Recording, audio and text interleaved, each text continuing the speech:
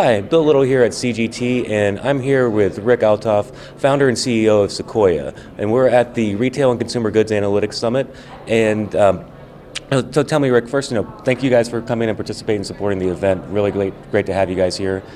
Tell me from your perspective, why is an event like this important? Well, it's important. I mean, analytics is an investment, right? And to get people to start investing, you need senior management in here to understand the value and the use of it, to listen to retailers, to listen to not the typical CPG retailers, but you have your internet-based retailers and people in that involvement, understanding and kind of giving you a broad breadth of the analytics. I think it's critical to get the investment, those people making the investment, understanding the need for this so they can actually start investing in this.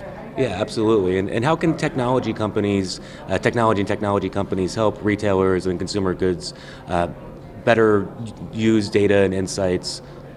Well, the issue is technology required. I mean, especially in CPG, data is so disparate.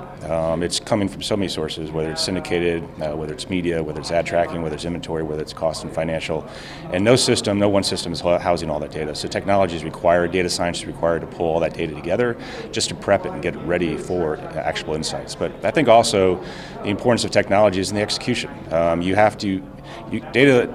Analytics and data science is no longer market research people in the background coming up with ideas and spitting those ideas out. It's people who are making decisions using analytics in that decision-making process.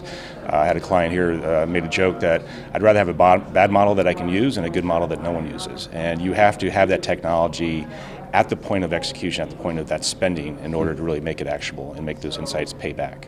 Yeah, absolutely. Well, thank you again for being here, and we'll see you again. My pleasure. Thanks, Bill.